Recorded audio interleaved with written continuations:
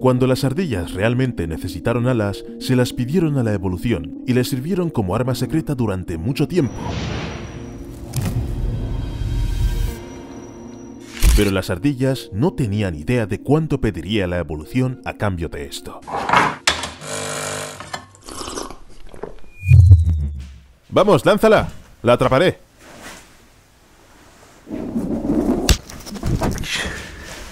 Ardillas voladoras. ¿Cómo podrían las alas arruinar sus vidas? Si miras a una ardilla voladora, lo más probable es que solo digas «oh» durante los primeros segundos, porque son muy monas con sus caritas y sus pequeñas patas, pero es la combinación de patas y alas lo que crea problemas a las ardillas voladoras. Mientras haya un bosque denso con un montón de comida alrededor, todo está bien. La vida es como el paraíso. Ser una ardilla voladora es genial, pero no hace falta que te diga que las cosas no han ido muy bien para los bosques últimamente. No mencionaré el daño al medio ambiente, el calentamiento global y todo eso. Lo importante es que para las ardillas voladoras sin árboles no hay hogar. No pueden simplemente construir una madriguera o hacer un nido en algún lugar bajo un arbusto. No pueden simplemente mudarse a un parque cercano. Los árboles equivalen a la vida. ¿Sabes por qué? La evolución dotó a las ardillas voladoras de alas, pero les impidió caminar normalmente. Por supuesto, es bastante difícil mover las piernas cuando pareces un trapo esponjoso con ojos y cola. En cuanto aterrizan en el suelo, las ardillas voladoras, que acaban de deslizarse hábilmente por el aire de un árbol a otro, cubriendo distancias de entre 45 y 150 metros, se vuelven lentas y torpes. Incluso parece que se trata de dos especies diferentes.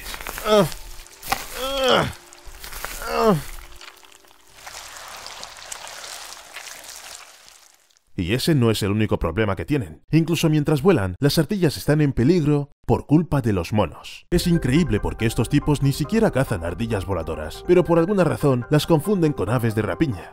Algunos monos no son muy inteligentes. En el mejor de los casos solo empiezan a emitir sonidos alarmantes y a quejarse, pero a veces la ansiedad se convierte en un ataque. Esto es especialmente común entre los machos jóvenes. Después de todo, ¿cómo demuestras que eres un compañero genial y deseable? Por supuesto, atacando valientemente a un pájaro malvado, o incluso mejor, matándolo. Pero en lugar de un pájaro, hay una ardilla voladora que en realidad no hizo nada malo a los monos. Piénsalo, le pides a la evolución una adaptación que te facilite la vida y como premio, obtienes monos agresivos y ansiosos que quieren afirmar su dominio. No es justo. Pero eso no es todo. Parece que después de conseguir alas, las ardillas voladoras deberían haber seguido evolucionando. Por ejemplo, apoderarse del cielo expulsando a los pájaros, algo así. Pero en lugar de eso, decidieron que estaban bien como están. ¿Por qué cambiar si no es necesario? Las ardillas voladoras obtuvieron su ventaja y se detuvieron allí. Quiero decir que, por supuesto, evolucionaron un poco, pero mucho menos de lo que uno podría esperar de un animal alado. Pero seamos sinceros, esto se debe en parte a que cualquier cambio importante haría imposible el vuelo. Por cierto, los agámidos tienen el mismo problema. También obtuvieron unas alas de la naturaleza, pero también muchas restricciones junto con ellas. No les pueden crecer las patas largas, no pueden crecer en general, ni siquiera pueden tener una cabeza más grande,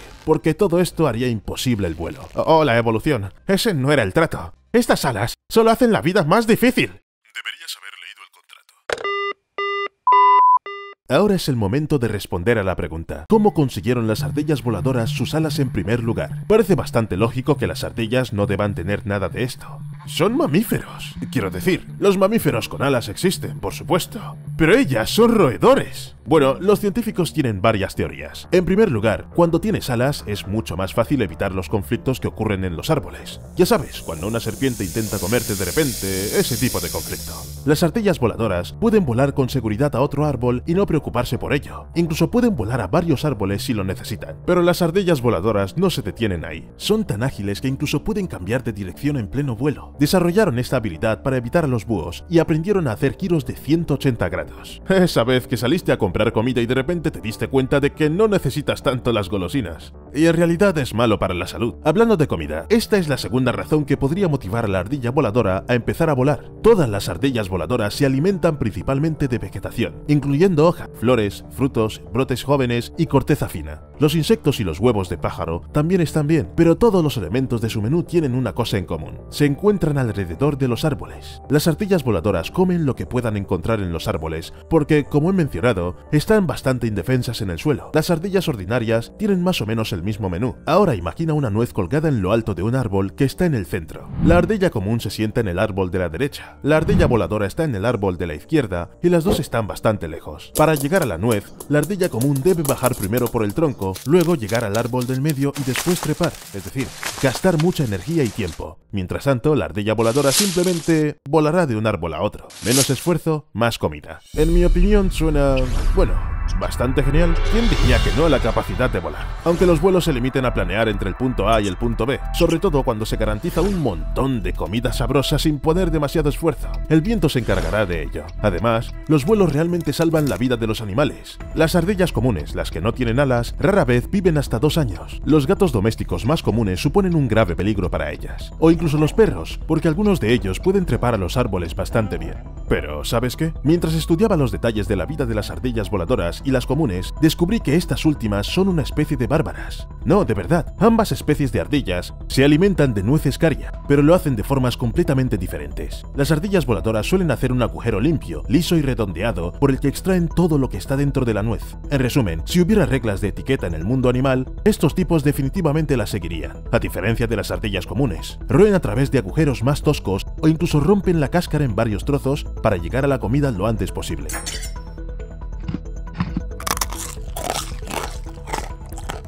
Tal vez porque aquí cuenta cada segundo. Las ardillas comunes no pueden coger su presa y salir volando cuando se ven amenazadas. ¿Comer frutos secos de forma agresiva no te parece suficientemente bárbaro? Entonces aquí hay otro hecho. En 2005, las ardillas en Rusia han mordido a un perro hasta la muerte. Esto fue reportado por 3 testigos a la vez. Dijeron que un gran perro callejero olfateaba los árboles y ladraba a las ardillas que se escondían arriba, y algunas de ellas bajaron de repente y atacaron. Dicen que esto podría ocurrir debido a la falta de alimento en el bosque, aunque los científicos son bastante escépticos al respecto. En realidad, si se piensa bien, resulta que las ardillas voladoras son algo así como los clásicos vampiros entre los roedores. Por supuesto, no atacan a los demás ni beben su sangre, pero se parecen algo de todos modos. La capacidad de volar, los modales, el estilo de vida nocturno... Además, las ardillas voladoras odian el sol y la luz en general. La razón de ello son sus ojos muy sensibles. Recuerda lo incómodo que es cuando estás en una habitación oscura y alguien enciende la luz de repente. Pues bien, las ardillas voladoras sienten esto todo el tiempo, por lo que apenas puedes verlas durante el día. Pero es posible que veas ardillas voladoras en algún lugar del ático de tu casa. Allí es bastante oscuro y acogedor, y ese es un buen lugar para saltar sobre los árboles más cercanos. Lo importante es elegir el momento adecuado. Muy bien, me tengo que ir. Nos vemos. Quizás me quede un rato.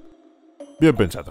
Dicen que para deshacerse de las ardillas voladoras bajo el techo, basta con instalar allí un estroboscopio parpadeante. No sé, tal vez un letrero de neón también funcionaría. O una bola de discoteca. Al menos para ver cómo reaccionan los vecinos. Pero los ojos sensibles no son el único defecto que la naturaleza ha dado a las ardillas voladoras cuando las hizo animales nocturnos. Cualquiera que tenga estos animales como mascotas sabe que las ardillas voladoras suelen tener carencia de calcio. Esto también se debe al estilo de vida nocturno y por tanto a la falta de luz solar. A los cuidadores de ardillas voladoras se les aconseja darles vitaminas, pero en la naturaleza, bueno, por lo visto tienen que aguantar. La evolución suele hacer algo primero sin pensar en las consecuencias. Por ejemplo, la vitamina D es esencial para el desarrollo de los huesos, la regulación del contenido de calcio y fósforo, el intercambio de información entre las células, cosas útiles. Sin embargo, no todos los animales pueden obtener la vitamina D del sol, porque no pueden ver el propio sol, así que tienen que ser bastante creativos. Por ejemplo, los peces no pueden sintetizar la luz solar en vitamina D porque viven en el agua y a menudo a demasiada profundidad. Pero los peces han aprendido a obtener esta vitamina de alimentos como el plancton y luego la almacenan en el hígado. Hay que admitir que es bastante irónico. Una criatura considerada una excelente fuente de vitamina D, para otros animales tiene que buscar soluciones. En realidad, las personas que no reciben una cantidad suficiente de luz solar hacen más o menos lo mismo, aunque en realidad la luz nos afecta mucho más de lo que uno podría imaginar. Y no me refiero a las situaciones en las que no se puede dormir cuando hay demasiada luz en la habitación, o cuando la luz tenue puede afectar a la vista, bla bla bla. Hay consecuencias mucho más inesperadas. En 2016, científicos de la Universidad del Noreste descubrieron que la exposición a una luz muy brillante afecta a nuestro metabolismo. La luz brillante por las noches interrumpe la eliminación normal de la glucosa, lo que conduce a niveles más altos de azúcar en la sangre. Con el tiempo, el exceso de glucosa en la sangre puede conducir a un aumento de la grasa corporal, el aumento de peso y un mayor riesgo de diabetes. ¿Lo entiendes, verdad? Una luz demasiado brillante por las noches literalmente puede causar un metabolismo más lento y obesidad. Esta información me dejó boquiabierto. Sentí la urgencia de apagar la luz o algo así. Sin embargo, hasta ahora, los científicos no entienden cómo funciona exactamente esta conexión, así que quizás esperaré hasta que lo descubran. ¡Hasta luego!